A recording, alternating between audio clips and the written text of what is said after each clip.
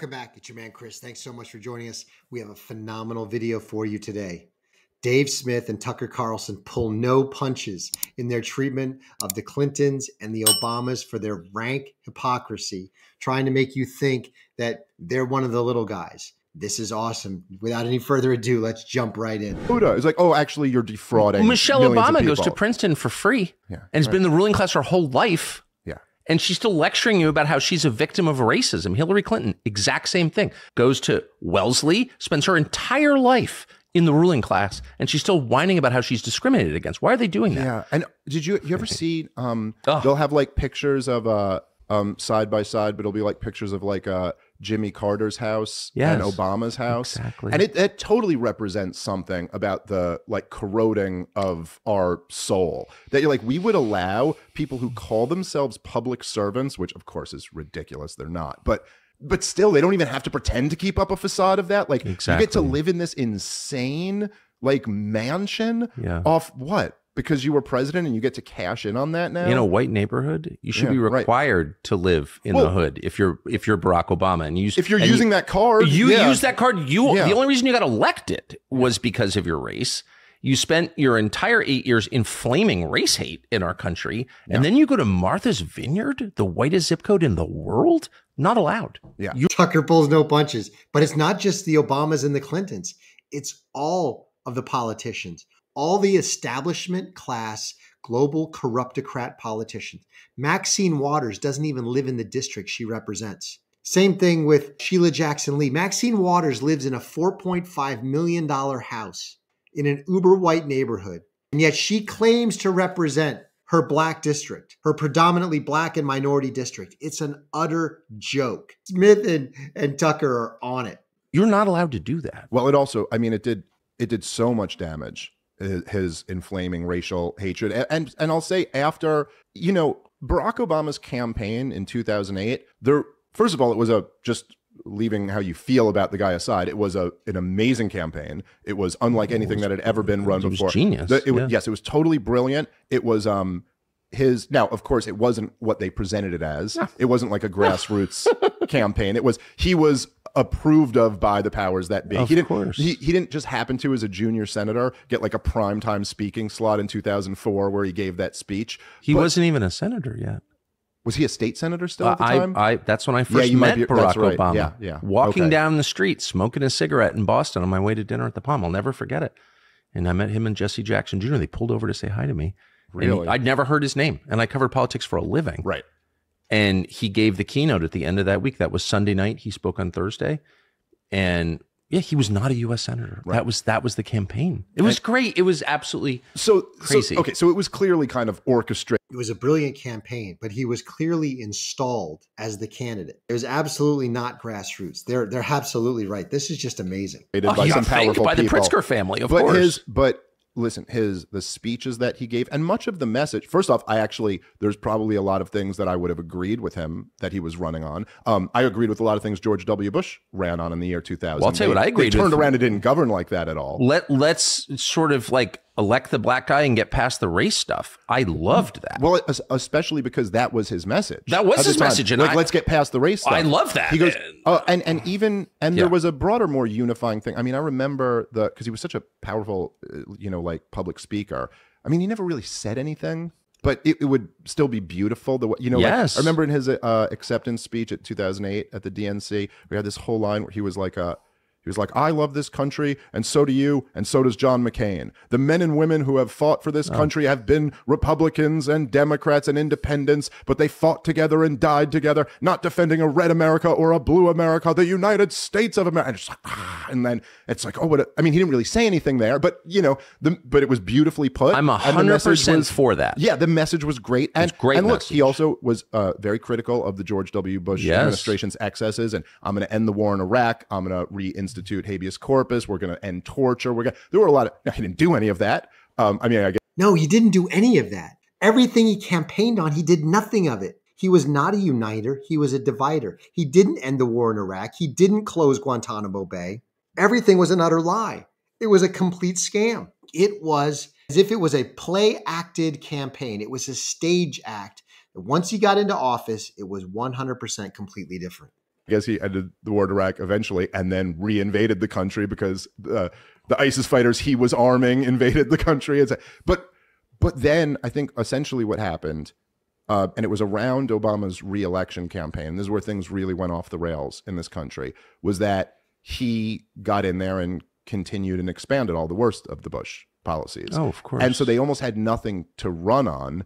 And so they decided to pivot to a culture war. Still live in fear as we go to the grocery store or worry about walking our dogs or allowing our children to get a license. I mean, just imagine. Aren't your girls driving? They're driving. Yeah. But every time they get in a car by themselves, I worry about what assumption is being made by somebody who doesn't know everything about them. The fact that they are good students and polite girls, but maybe they're playing their music a little loud. Maybe somebody... When are your girls ever by themselves? You have 24/7 Secret Service protection for your entire family, Michelle Obama.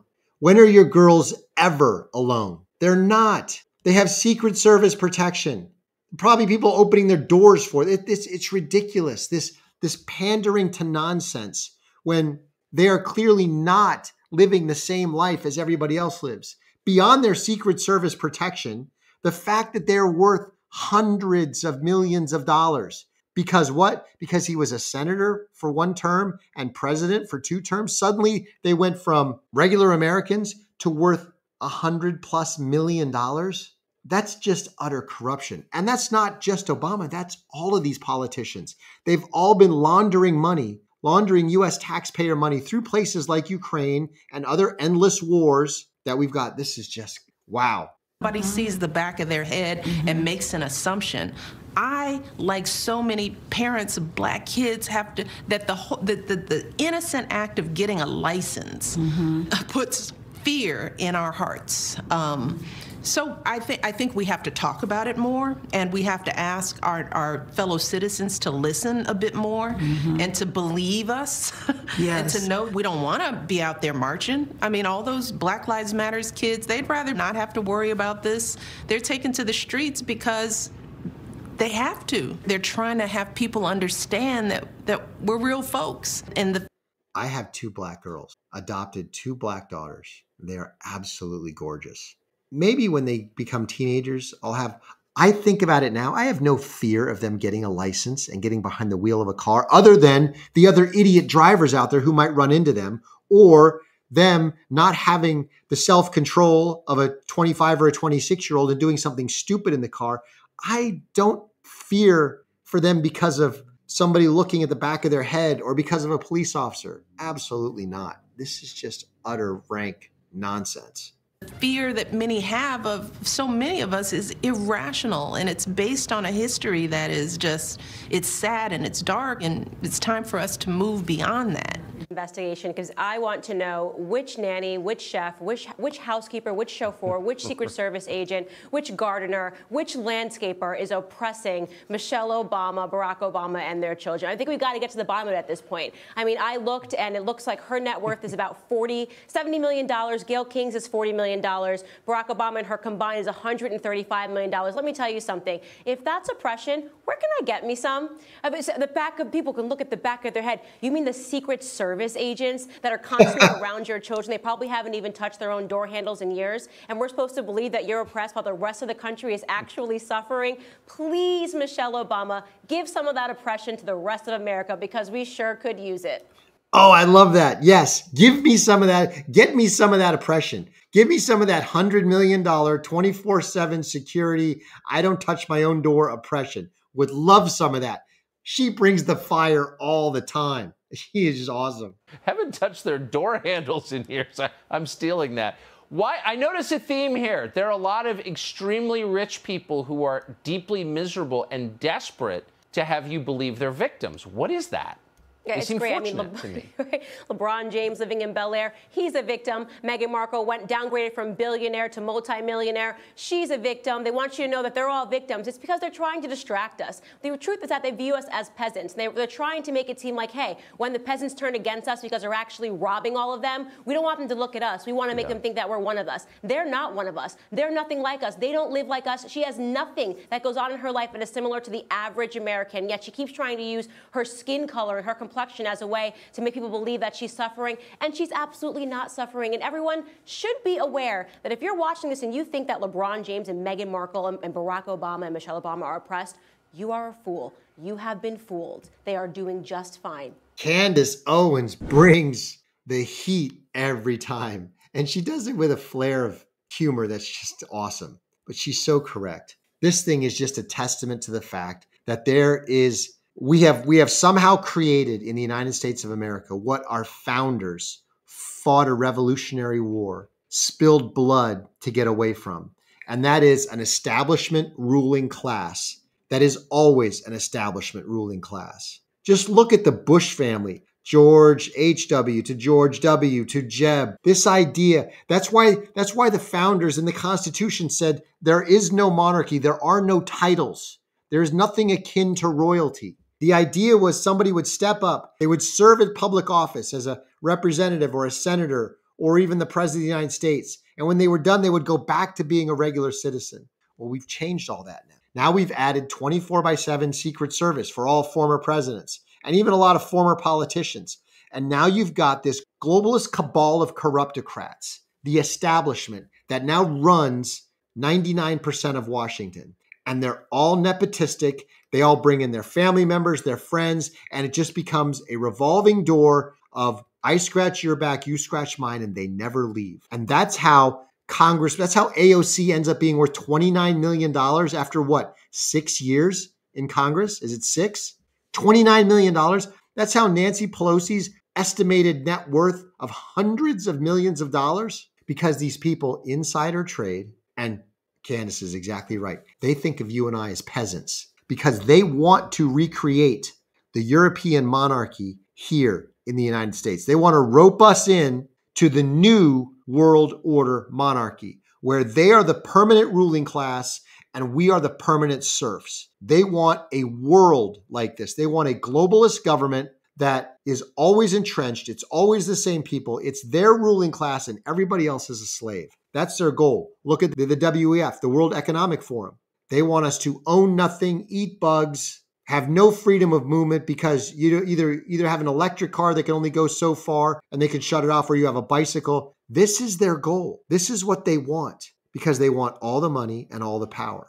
And that's why Obama and Clinton, even though they played the race card, Sheila Jackson Lee and Maxine Waters, they play the race card. They don't live like their constituents. They don't even come close. You got to wake up and realize you've been scammed. You've been scammed out of the legacy that our founders tried to leave us, which was a 100% free society that was governed by civil servants, people who stepped in for a temporary time to serve the nation. And they have been replaced by this quasi-permanent ruling class that gets rich by scamming us out of tax money, laundering tax money, insider trading, and then there's the ultimate. There's the two-tier justice system. Rules for thee, but not for me. Anybody else insider trades? Check out Martha, I forget her last name. She got sent to prison for insider trading. Anybody else insider trades? They go to prison. Sam Bankman-Fried, he gets caught defrauding people, he goes to prison. Politicians get caught defrauding people? Oh, it's just par for the course. Wake up, America. You've been scammed. Man, I love it when she brings the heat. That was awesome. Hey, I would like to know what you think. What do you think of Candace? What do you think of the Obama presidency? When you look back, is it the hope and change that was promised, or was it division and chaos? I would love to know. Let me know in the comments. Please smash the like button, subscribe, turn on notifications, share this channel everywhere you get as we try to bust out of the YouTube algorithm. Thank you so much for joining. Remember that God is good and he is sovereign. And it'll all be good in the end. It's not yet good. It's not yet the end. Until I catch you next time.